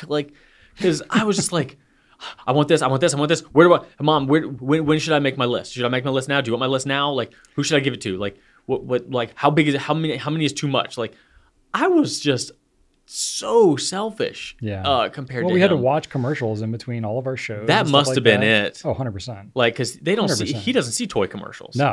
No, none of that. But we don't. So, we're past that. We don't want to. That's why we have subscriptions to things. Man, so it's nice. Get rid of those ads. It's nice. It makes me wonder. I get mad. I see ads now, and I'm like, no, no. I'm past this. I've evolved past this. I don't want this in my life. Does that mean that their generation is going to grow up to be less materialistic? No, probably not. Okay. The marketing's just getting more sophisticated, so it's not just blanket blasted out, but it's more targeted and focused. But it's not about acquiring physical things as much. Yeah, maybe not. I don't know. It's different. It's just different. It's very different. Yeah, and I'm noticing that. Yeah, so sure. It makes it easier for me to shop because I know what he likes. Yeah. And thankfully, he still does like Transformers. It's really cool because I know that a lot of kids don't play with toys anymore. Homie loves a Transformer. Like, I mean, Transformers are great. he still loves it. Like he that sort of thing. Like action figures he'll play with every now and then, but a Transformer he can still lock into that. Yeah, Even cool. Legos are fleeting for him, but Transformers, Really? yeah, because like you do it once and it's just like, all right, done. Like Not Joseph, man. Yeah. Joseph is like, wouldn't be surprised me if he becomes like a master builder someday. Yeah. He like is still obsessed with yeah, Legos. no, not Like him. that's gonna be his entire Christmas list probably. He likes it. Like we've got him in an after school program for Lego engineering, and he's definitely good at it. And Yeah. he likes it. But when he's at home, that's not where he goes. Wow. But he's fleeting, so who knows? It goes in waves. But You want to know what's happening in the Goulet household? yeah, let's with move on to you. Christmas this year? I'm all done. Oh no, okay. I wasn't trying to take over. No, but it's a good spot. Parlaying over the Christmas thing. So Joseph, being the mini Rachel that he is, for the last couple of years has been keeping a Google sheet for his Christmas. Oh my God. gifts. Well, Ellie now also has an interest. She's not as familiar with it because she hasn't had like the classes and stuff. She's just getting into middle school. So Joseph is going to teach her how to set up her own Google sheet for her Christmas list. And I was like, oh my gosh, we have a house of nerds. Oh, wow. This is amazing. And of course, everything they want is like video games and Legos and stuff like that. Ellie's a little more into like crafts and stuff like that. Yeah. Joseph, friggin' just Lego, Sonic, Mario, Minecraft, like. Yeah. And now he's got Steam Deck too, so it's like I'm sure it's gonna be a bunch of that. I know. I'm glad that he still likes Transformers because like I do like to see a tree with some boxes under it. Yeah. But like when they only want video games, A, they're tiny, B, they're more expensive. So it's like you get like 3 tiny little cards, under the like. Well, that's where you got to buy like socks and just like a random like shirt. Yeah. Like stuff you might normally buy anyway, but then wrap it up and it's just things to unwrap. Yeah. Yeah, but I don't know. It'll be fun. So related to building things, so CY, who we've had on here before, gave me and Joseph a little gift. Sorry, CY, I didn't ask you if it was okay to publicize this, but don't ask CY for a gift. This is just a personal thing. But I think you've mentioned this. It's the Gundam, the little, I don't know technically what they're called. Gunpla. Yeah, so they're like, like how you have like model cars like and stuff back in the day, like the testors, whatever cars, and you can like assemble them and glue them and paint them, all that kind of stuff. It's like that, but it's simpler and way better. So you punch out all the pieces and you sort of like snap them all together and you get these like robots basically. But they're like little action figures. They have like articulating joints and stuff like that, but it's all based off of like anime characters and stuff. So we're not familiar with the anime characters, but CY gave one and said, hey, this would be kind of fun to build with Joseph. So we started that. And I will say Joseph's having a great time. I'm the one like punching out all the pieces and stuff like that. And I know I have some small like snippers somewhere, but I couldn't find them. So I was just like horsing them out and like I have an X-Acto knife. So I was like shaving down certain parts. Okay. So I could sort of do it, but I'm not familiar with the whole like I've got an extra pair of numbering systems. I might. We're like halfway done with the build. Okay. But Joseph's having a blast. I lost my pair when I got mine from CY and I had to go buy some new ones. And but then I found my old ones. So cool. I do have an extra pair. All right, I might take you up on that. Okay. I think we might finish it tonight though. Joseph really wants to build it. But yeah, it's fun. I mean, it's like I'm trying to keep up with. He can build stuff so much faster and better than me now. So like when we build Legos, I'm like desperately trying to just like sort the pieces, and he's like building them faster than I can find them. And I'm like, I feel like I'm getting older, and I don't like it. But anyway, he's having a blast, and it looks really, really cool. Yeah, so, it articulates amazingly well. Yeah. Like when the knees bend, they don't just bend; they bend all the way back to the back of the thigh. It's really cool. Like you can have him in like in a apocalypse platoon pose, like. Yeah, it's really cool. So Ariel, HG Ariel. I guess Gundam HG is, I don't know if it's a show or whatever, but it's like I don't know how it works. I don't know how it works either. I'm trying to make sense of it. I think that there's very little English. In the top of that box, it says... I think Gundam HG is like the high grade. It's like a particular style or something like that. But I don't know if it's like Ariel is the character, I guess. I don't know which show it's from or whatever. I don't know. I know that on the top left, it says... The Witch from Mars, I think. Yeah. So I think that might be I think that might be the series. The series, okay. But there's a lot of different Gundam series. I mean, it's been going on forever. Yeah, and they've got some like Star Wars, X-Wings and stuff like that too. So I was like, So they got some other things, other franchises on there too. And I'm like, okay, if Joseph's really into this, I might get some snippers and then like not feel like I'm going crazy. But it felt a little tedious for me. But Joseph was having a great time. And it was great to just bond with him. So that was fun. It's very relaxing for me. Yeah? Like, it's very soothing. Okay. Yeah. It's like a... Yeah, I can see that. Yeah. I can see that. It was just my first time doing it, so I was like, I didn't know what I was doing. But anyway. At the San Francisco Pen Show, CY and I stayed up in the hotel lobby until like the whole pen show closed down doing one of those. Nice. Yeah. I can see that. It was great. That's fun. It's a good bonding experience, yeah. What else here? So I actually spent some time on the trails recently. I had, nice. Now that it's getting colder. No yellow jackets. I'm not drinking any yellow jackets in my coffee. Yeah, so I did that. I spent probably 5 hours on Saturday just with a leaf blower blowing off all the trails because I had like... Oh, okay. Because it's so many pine trees. It's just like probably a 4-inch, 5-inch thick bed of pine needles and branches. Do you have a and stuff backpack like that. Leaf blower? I do. Yeah. So is it gas powered? Yeah. Yeah. Yeah. Nice. I got smaller ones that are battery powered for like the driveway and stuff. And that's what the kids use. But I need the backpack one because I've got a lot of land and it's just sometimes you just need gas. So I did that for many hours. But the weather was beautiful. It was so great. I was blowing a lot of leaves because we have tons of leaves on our property. And if you remember before, I built this like big aluminum frame thing with wheels that I attached to the front of my lawnmower that I put my other leaf blower on. Yep. That was like one of your first welding projects. It was. Well, I broke it because one of my welds broke just from use, and I'm not the best welder in the world. And that was early on in your welding. It was early on. That was like your first big look what I did sort of thing. Yeah, it's completely from custom and it's out of aluminum, which is harder to weld. So I needed to fix it. So I did, but I haven't welded in a little bit, especially aluminum, and I felt like I was a total noob again. Oh no! I spent hours trying to do this thing. I could not figure out what I was doing wrong. Oh. It looked so terrible. Like I didn't even take a picture of them. I'm not going to share because I'm so ashamed of it. But I sort of got it done, but I was just like, what is wrong with me? And I was like, okay, I'm gonna have to circle back to this one and practice some more. Yeah. So like I kind of lost my touch a little bit. So that was a bit of a bummer, but I mean, that's what happens when you jump around to different hobbies though. That is the downside of anything that's particularly that's like skill based that you need to kind of keep up with. It just made me realize like, oh, it's kind of been a little while. I need to, and I wasn't like so good at welding that I could just like pick it back up anytime and be good. I like sort of got adequate, but then I don't have those long-standing like muscle memory stuff. So I need to practice that a little bit more. Speaking of which, you did remind me. I did revisit a hobby. Oh yeah. I had a friend send me her Game Boy Color, and then Venmoed me what it cost to replace the screen with a nice LED screen, a touch sensor, some new buttons, and a new shell. So I did do that. Cool. So well, you've done that a bunch, so it's probably like. But it's nice when someone pays me to do theirs, so I don't have to spend any of my own money. Yeah. So I get to do my favorite hobby, but with none of the expense. That's how this pen company got started. Because I wanted to do woodworking, and I was making pens for people. Yeah. So I need to send it to her. But that's cool. Yeah, it's done. It's got a little LED. It's got a touch sensor on the top, so you can like change the color of the screen. That's cool. It's got a little Game Boy Color logo lights up, and you can change the color of the lit up logo. Neat. It's pretty rad. Yeah. That's pretty cool. We had 2 kids' birthday parties this weekend. Ooh. One of which I didn't attend. It was like Ellie's friend's sister or something like that. Trampoline park? She went. No, this is just out hang of the house. Out. Yeah. Yeah, my kids are getting to the age where like the parties are just like them hanging out. Yeah, at that friends' makes houses. sense. And I'm like, thank goodness this is getting easier. Just drop them off and leave. Cool. Yeah, and the other one was my nephew. That was his birthday, so I got to see a bunch of my family, and that was cool. I did some woodworking as well. So keeping up my skills with my random hobbies.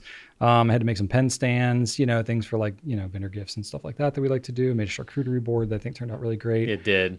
So yeah, really, really pleased with that one. So the woodworking, I've got more of a base for those skills. So still good to get some sawdust under my fingernails every now and then. And then I've been playing more saxophone. I've been pretty much keeping up with it every day. And wow. I'm loving it. And I bought one and it's on the way. So I've been renting one, and I was pretty sure I was going to buy one. Rachel did spill those beans. Yeah, I think it's my Christmas gift, sort of, maybe. Late last week, she mentioned something about that. Yep. But you had said you were thinking about it anyway. Oh, yeah. I wasn't. No, I pulled surprised. the trigger. Yeah, it's supposed to get here Monday next week. Tenor sax. Yeah. I still want a berry really bad, but we'll see. We'll get there. I want to prove to myself that I'll stick with the tenor. Once Ellie steals this one from you, you can get a berry for yourself. Right. then she'll want to steal the berry. But Probably. I think a berry's as tall as she is, so we'll see about Well, that. what you do with her is like I feel like she would be a good person to kind of like use some reverse psychology on and just buy just a tuba and be like, yeah, you probably can't handle this though. And she'll be like, oh yeah, watch. Yeah, she would. And then meanwhile, you go get your berry and leave her with the tuba bait. It's not a bad strategy. Not a bad strategy. I mean, I got a bass guitar, got an acoustic guitar. I have an accordion. I inherited my uncle's accordion. Do you really? Full-size accordion. I would love to learn how to play the accordion. It needs a little work, though. If I could snap my fingers and play any instrument, it'd be the accordion? it would be the concertina. Okay. But That's different. pretty much. This is like a full-size like piano, I mean, all the buttons. That would be awesome. The concertina is a little bit more pirate sea shanty. That's what I want. Like Yeah. I want to be able to play Definitely. that, dress as a pirate, and go to parties. You could make that happen, Drew. I don't have a musical knack. I don't have it in me. I wish I Yeah. did. It's just not. My brain just not doesn't programmed in work there. like that now. Yeah. Yeah. I feel you on that.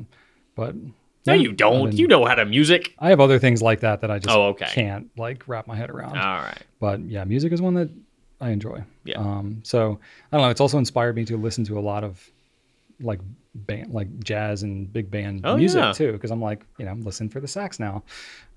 So I will say 8-bit big band. If you've not heard of them, Is it actually 8-bit? Like they're amazing. Like Nintendo music? All of their music is video game music.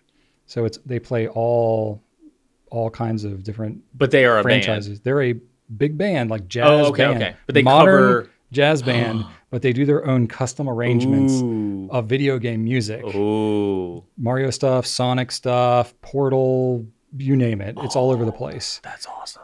They have like 4 albums out. They've won a Grammy for Meta Knight's Revenge, I think it was, That sounds this cool. year. Pretty rad. I'll have to They check are them out. inspiring and incredible. And if you like video games, you would love their music. They're okay. Video games for nerds. Video but games that's are all okay. right. Yeah. So I love them, and I'm going to try and look up when they have concerts because I think they'd be so cool to see live. I've wanted to take my kids to a live music concert to like be something memorable. Because the first concert that I went to as a kid, I was like 15.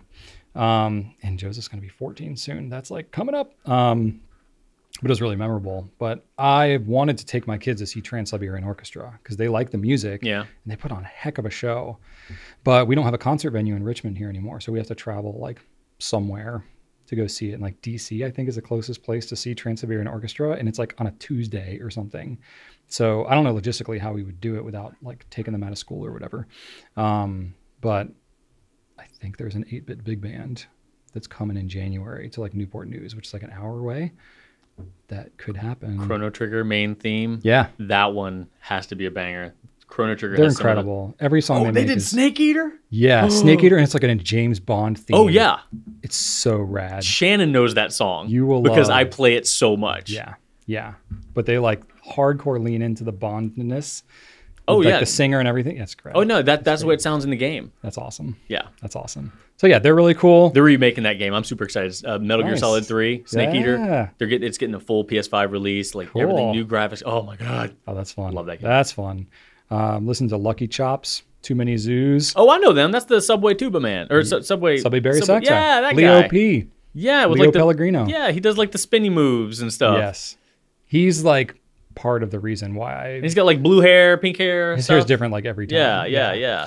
Yep. He's inspiring. Yeah, I've like he's sucked me down the rabbit Yeah. hole a little bit. Like Yeah. I saw one of the Subway videos, and then I watched some Too Many Zoos videos, and he's so he used to be fun. he used to be in Lucky Chops. I think he's not with them anymore. Too Many Zoos is like his band that he started. Oh, and they're he more like makes Brass House. that saxophone sound like not a saxophone. It sounds like He's really It sounds like amazing. distorted techno. Yeah. like He does some cool stuff. Like Yeah, it's he like does cool stuff, all yeah. sorts of funky stuff. Yeah, like is he that's using pretty any rad. electronic distortion or No, it's all just- Really? Yeah, he's like it's all just techniques he's using. Altissimo, and he's like bites the reed and growls and does all What? kinds of stuff. Yeah, it's all legit. It's pretty cool. Oh wow! Yeah. So yeah, he's a Sometimes it sounds like person I look up to. sometimes it sounds like an alarm or something like that, Oh, yeah. like a submarine alarm. Mhm. Yeah. Like Yeah. it's No, he's all wild. doing that. He's always doing That's cool. cool, Yeah, right? that dude's skill. that. Yeah. Yeah, for real. So yeah, he's part of the reason. Like I found him a couple of years ago, and I was just like, oh man, I miss playing Barry sax. I bet he makes it look fun. So fun. It is fun. It's so fun. It's especially so if you do that little like foot shuffle spin that he can do. Well, I'm not gonna say that I could do that, but just playing that instrument is fun because, like, I played the contrabass clarinet, and it's so low. And the same thing when I played sousaphone too. It's so low that like you feel the vibrations of the instrument as you're playing it. It's a very visceral experience, and I just really love that. So I have a subwoofer in my car. It's like you're physically connected to the music. Yeah, basically. Because your body is feeling the notes. Yeah, and you're producing it as you're feeling it. So it's like this whole it's like a circle feedback loop. Yeah, that's cool. Very cool. I can imagine how that would be fulfilling. I enjoy that a lot. So yeah, we'll see. We'll start out with the tenor sax. And then we'll see how crazy I drive. When are you gonna record you playing for the Pencast? I already recorded myself. I almost showed it last week. This was like after 3 days. I want you to be comfortable. I mean, I'm not whatever. I'm not trying to be great or anything. I am getting a lot better. Well, if you don't put it on the Pencast, at least send it to me because I want to hear. I'll do it at some point. If y'all want to see me play the tenor sax, let me know. Of course, they're gonna say yes. It's not gonna be anything amazing at this point, but I kind of want to like have my sax. Like right now is the rental one, and like some of the notes is like. I think it's like some of the keys are. All right, we'll wait for yours. Best, so I'm like hitting notes weird. Anyway, we'll see. I'll practice though. I'll get something ready. Right now I'm practicing. When will it arrive? Next week. Okay, so I'll have it. Very cool. And I'm gonna try and get Rachel's parents or Rachel's whole family is visiting us next week, so we're gonna have like 10 people. Yeah, and we'll be off. So maybe next Pencast because it'll be a week. Maybe you'll be. I'm trying to like have a jam session because Rachel's dad plays trumpet. So Rachel and her mom both play piano. We got guitar, bass guitar. So we might like bust it out and do a little jam session. That's amazing. And her sister played drums, but we don't have a drum kit. So you use pots and pans. It's gonna be fun. Yeah. You got a bunch of 5-gallon buckets. Oh yeah, I do. I just said that assuming you had a bunch of 5-gallon buckets. Oh, I definitely have 5-gallon buckets. You know I do. I don't have a single 5-gallon bucket. I save 5-gallon buckets. If I'm like, I like sealed my sister's fence and I was like, I'm keeping these buckets. Do you need this bucket? Because you buy an empty 5-gallon bucket, it's like $8 at Home Depot or something. I'm like, do you want this bucket? Because I'll take the bucket. I'll use some 5-gallon buckets. I'm going to use some 5-gallon buckets. You can put a lot of stuff in there. I put rocks in there, and I got to haul some rocks. Hey, whenever I need to like, mix up something, if I got rocks in there. Yeah. Why? If I'm like, sometimes you need to move rocks around. What do you need? What? Why is that so weird? I have different rocks that I use for different parts of my property, and sometimes, they're all mixed together, and I got to sort them out. Buckets? Yeah, I got rock buckets. Is that weird? Well, they're not dedicated rock buckets. They're buckets that can hold rocks, but you can do other things too. If I got to mix up some mortar and fix, some brickwork or something, and you need a vessel for the mortar. Mix it up in a bucket. That statement sounds way more realistic than just like, sometimes I'll put rocks in it. That's just the first thing that came to mind. That makes it sound like you're just doing it for fun. Like, yeah, just put rocks in buckets and carry it around. Doesn't everybody? Is that weird? Oh, yeah, this is my life. No, well, I am a very lazy homeowner. You're a very active homeowner. So like, I am. I think normal lies somewhere in between us. Yeah, I'm definitely not normal. You shouldn't peg me. You're probably more normal. I'm way pegged up. I don't know, man. I still haven't caulked my front light fixtures yet. I think that's more normal, though. I think that most people have a lot of uncaulked light fixtures. All right. Most people are not hauling rocks around in buckets. So I've got aluminum window sills, like all of the white paint is flaking off of those. I need to scrape all that and paint it. And every day I see it, and every day I'm like, let me go inside and do something about that. And I go inside and something else takes my attention away, and I'm gone. I can see that. I have a list on my fridge. There's some special paint that is good to buy for aluminum. Yeah. If you need a paint recommendation. I do. And I need to redo the mailbox numbers on my mailbox. Oh, yeah. I've had to do that too. They basically look like the wood that they're attached to. Oh. It's terrible. Yeah. Yeah. I use the stick-on numbers. Like on the mailbox? Yeah. Yeah, I could do that. But they're super reflective and stuff, so you see them at night really well. Yeah, that's not a bad they're idea. Really big. Yeah. I think I just need some white numbers because they're like nailed to the post. Oh, okay. I just need to either. You're in like a neighborhood. Like, does everybody have the same type of thing, or is it just free for all? You just do whatever you want. More free for all than not, but I don't think we're allowed to have the numbers on our houses. because no one has the numbers on the house. Interesting. Like no one. Because we were leaving, and then Shannon's like, oh, why don't we just put them on the house? I'm like, oh, yeah, we can do that. Wait. I looked around, I'm like, no one has them. Like, maybe just nobody's thought of it. I'm thinking it's probably not allowed. Because we do have an HOA, but it's a very inactive HOA. Okay. Like, I don't know what they do, and they're not expensive, so I think they basically just, like, you know, take care of the front entrances to the subdivision. I don't know. That could be. Yeah. That's fine. Interesting. Okay. Cool. Well, that's about it. All right. I've killed a lot of time here with some random garbage, but hopefully y'all still enjoy it. We got some company updates, and then we'll wrap it up. All right.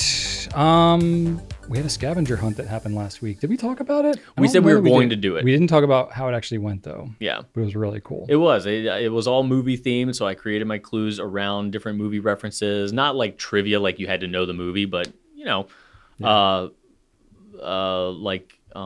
we have a over where we keep the Con 40 converters from Pilot. Someone put a picture of Captain Kirk yelling "Khan" from Wrath of Khan. So I'm like, that is obviously where I had one of the clues. I said like, anyway. But there was enough references back there. Like, you know, Trevor has a bowling pin over there. So obviously I did a Big Lebowski reference to, you know, kind of point people toward that. So underneath that was a clue. So there was definitely a good amount, and it was a lot of fun. Everybody seemed to have a good time. Oh, yeah. I requested that everybody wear formal Academy Award attire, and maybe 3 people dressed up. So I was bothered. There were more than that, but, you know, not everybody did it. Me, Janaea, Glenn, Ebonique, and I think that's it. Oh, Rachel, and you. Jen, yeah. I dressed up as a paparazzo. Yeah, so Brian was wearing all black tie, and went around the entire hour like intentionally taking awful pictures of people. I was like yelling people's names when they turned around and like hitting them with like hilarious. The bright flash and everything. Yes. So I got some really good photos of people that are like, huh? Are you gonna be able to, I have to edit them still, but yeah. All right. I know that all of them are going to be extremely unflattering. We don't want to share all of them, but we can absolutely share some of me. So if you can get some before the Pencast. I didn't get a lot of good ones of you though, unfortunately. Really? Yeah. They're not supposed to be good. You were so like attentive. Oh. I couldn't catch you off guard. Did you give me you got some of me eating though? I got some of you eating. Okay, yeah. So I did get some of you. We'll at least need to put some bad ones of me. Like I was just consistently sneaking around and trying to capture. It was pretty bad funny. Photos of people. It was pretty funny, but you know, we did have some winners who won some gift cards and some little cheapo Academy Awards. It's fun. But then I pumped. I used the PA system that we bought for the DC Pen show, and I blasted my favorite movie soundtracks throughout the building. So yeah, it was enjoyable. Very good time, and you know, this is part. You know, normally kind of coincides with our anniversary, which is actually happening. Well, it already happened technically. No, it's happening next week, I think. No, it's this week. This week, I think. Next week. No. Next week, I think. This week. Friday. This week. As it publishes, Friday. Yeah. The 17th. That's what I said. So that was this marks the anniversary of when we got our first fountain pen products and listed them online. So we existed as a company before that, but we consider a real anniversary when we started selling fountain pen wares. So yeah, that's today, I guess, technically, as you might be watching this. Happy anniversary, Brian. Thank you, Drew. Good job having a company that succeeded in 1 year and then 10 years and still hasn't died. Yeah, 14 years now and running. Because every year is, you know, you're more likely to fail. Right? I don't know if that's the statistics. You're a lot more likely to fail in the beginning. That's it, yeah. Once you make it past like the 10-year mark, you're a lot more stable. Okay. Well, good job. It's never guaranteed. You're fine. You can stop. Plenty of businesses fail every day. So it's never lost on me how grateful I am that we exist at all as a company. Yeah, it's been fantastic. Yeah. So that's cool. So anyway, we're not really doing anything special. That's a problem with like our anniversary. It always falls like right before Black Friday and all this stuff. So it like doesn't make sense for us to do a whole lot. Yeah. Like publicly, whatever for y'all. So we just keep it more internal. But anyway, you can just know that it's our anniversary, and we had the anniversary. We had the scavenger hunt, which was, we also had a catered meal after that, and then this week we're having like a little office Thanksgiving lunch as well. We are. So it's not anniversary specific, but it is a fun. It happens to work. You know, we've got some back-to-back fun events. Yeah. Oh yeah. This is the time of year where we start to buy a lot of food for the office, and no one's complaining. Nope. So just a reminder here, we will be taking a break next week from the Pencast for Thanksgiving. And our office is going to be closed on Thanksgiving Day, Thursday, November 23rd.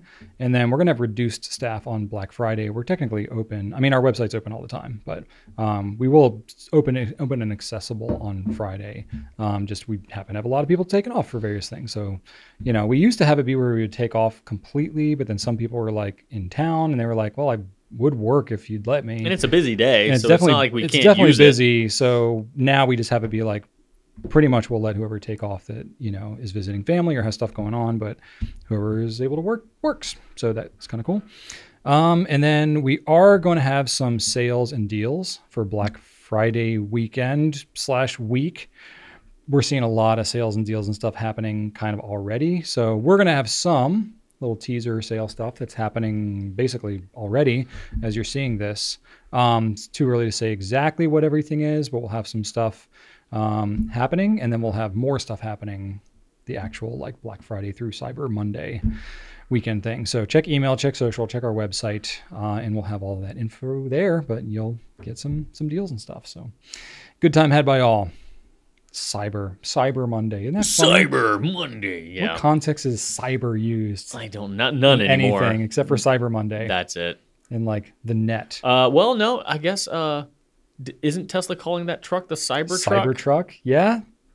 I mean, that doesn't make the word any more cooler. I guess it's technically happening, but they announced it like 5 years ago, and it still is yet to roll out. The only thing I know about it is that all these pictures I'm seeing of it and videos I'm seeing of it are just close-ups of how all the joints don't meet and all of the panels are, you know, distorted and bent and off kilter. Yeah. Yeah. Well, it's cyber. What do you expect? It's cyber. Yeah. Anyway. Okay. Time to wrap it up. All right, I want to thank you all for watching. Please leave us some feedback. Let us know how we're doing. You can email us at pencast@gouletpens.com. If you're an audio listener, ask us some questions. You can leave it in the comments. We'll ask periodically on Instagram, so just watch out for that. Check out gouletpens.com for your fountain pen, ink, and paper needs. Like us and subscribe on Instagram, YouTube, TikTok, and more. Brian. Did you just remember something? What? I did. Okay, because I got a fun fact, but you go ahead. We've got a new video coming out this week about fun filling mechanisms for your fountain pen. Totally forgot about that. Brian talks about, and this will be up for you to enjoy right now, Brian talks about all the different ways you can fill your fountain pen, such as converter. Yes, that's one of them, the most obvious one. But we got others like the inkwells, the various TWSBI mechanisms, the various snorkely looking things that we've got. Kind of break it all down and show you. So you can check those out in case you're curious about how to fill your pens. So yeah, check that out. All right, ready for fun facts, Drew? Yes, ready for the fun fact. So I pulled a bunch of penguin facts because we are launching our Cozy Penguins this week. Have you seen that video with Benedict Cumberbatch poorly pronouncing penguin? I haven't, no. So he narrated some like nature documentary. Okay. And he, in that documentary, could not say penguin. Really? He was like penguin and ping-wing and yeah. Just couldn't do it. Hey. So, yeah, a lot of people make fun of him for that. Okay, well, he's a human. That's okay. Yeah. So, some fun facts about penguins. A group of penguins in the water is called a raft. But on land, they're called a waddle. A waddle of penguins. Well, that makes sense. So, when you see a group of penguins walking around, they're waddling. Huh. Isn't that cool? More animals should be classified by the way in which they move. I'm sure it's very interesting what different groups of animals are called. Like a group of bunnies should be called a hop. Why not? That would be good. Or a bound of bunnies. A bound of bunnies. How delightful is that? A bound of bunnies. Bunnies are adorable. Because abound means to traverse, you know? A bound of bunnies. Let's make that happen. Makes sense. By the way, did you notice that, like in my last couple of videos, I've been saying barrel filler and not eyedropper? I'm trying real hard to make that happen, buddy. You are. You and you're in hard rubber instead of ebonite. I'm trying. I'm just imposing. I'm imposing my will. You're growing as a person. Yeah, we'll see. We'll see. I don't think it's going to work. Can you undo 120 years of progress? No, probably not. All right. The black and white tuxedo look donned by most penguin species is a clever camouflage called counter shading. So when swimming, the black on their backs helps them blend in with the darkness of the ocean from predators viewing them from above. And their white bellies help them to blend in with the bright surface of the ocean when being viewed by predators that prey from below. What? Isn't that crazy? That's cool. So there's a purpose to all that. Oh, that's awesome. I did not know What about that. zebras? I've never understood zebras. They come from Africa. Yeah. What the heck is black and white out in the savannah? Well, most animals are colorblind, so the black and whiteness looks. I mean, a lot of things look black and white to most animals. Okay, so they just basically the same thing as tigers. Yeah, pretty much. Okay, I believe. All right. I believe. Yeah. There we go. That makes there sense. might be more of a reason. Did you know that zebras, if you shave them, their skin is actually striped? I did know that. It's not just the hair. Yeah. Isn't that cool? And then last but not least, a penguin's thick feathers aren't the only way that the bird stays warm. They have a gland near the base of their tails that provide waterproof oil. And the penguin spends several hours each day covering their feathers with that oil. And they give extra attention to the task before swimming. So, you know what they really need if they wanted to stay warm? What's that? A sleeveless hoodie. You know what? Black and white. That would be evolution right there. There we go. They need a counter-shaded, sleeveless vest hoodie. Yes. Then they would be all set. They'd be the coolest penguin in the area, in the waddle. I also read somewhere, I had no idea if this is true. I just pull all this from the internet, so none of it might be true. Yeah, that's fine. Why but start now? I heard somewhere that Antarctica, they estimate, is made up of about 2% penguin urine. Oh. How about that? So think about that. Think about that as the ice caps are melting. Think about how much urine is going into the ocean. 2%. 2%. That's a lot. That's a lot of urine. Yeah. I don't know how true that is. That seems preposterous. How would you measure that? I don't know. I guess if you know the population of penguins and you know their average output. Well, and think about it, like, it stays frozen all the time. So, like, as they pee, it just builds up more and more and more and more. I mean, now things are melting because Yeah, it can't really of evaporate. humans, but yeah, exactly. Oh, So I think it's just interesting. like over thousands, tens of thousands of years. Oh, So much urine has happened. how about that? Isn't that crazy? Yeah. Penguins are very interesting. They really There's a lot are. of interesting facts about penguins. So Yeah, there you go. the animals get more interesting the more specific a habitat they tend to live in. Yeah. Like they just become so impressively adapted to that single environment. It's Yeah. very fascinating. Yeah. Penguins are I love animals. Very well adapted. I could like just. so cool. I feel like if I have only access to one channel, it'd be like, just let me watch Blue Planet and Discovery Earth all day long. Oh yeah. Planet Earth Never series. gets Love old. it. Yeah. Never so gets great. old. So great. Very cool. All right, folks. Hope this holds you over for a couple of weeks. We'll be back in December. December 1st, I think, is when we come back. Gosh. Yeah. That's when we're going to be back. We need to Wild. get started on the best of the year Yeah, videos. I know. We always do the We'll get on hottest pens of the year, hottest inks of the year. We'll do it. If y'all have any thoughts, let us know. Yeah, We're going to pick whatever we feel like anyway. but still, We'll read your we wouldn't say comments. no to some free ideas. Yeah, absolutely.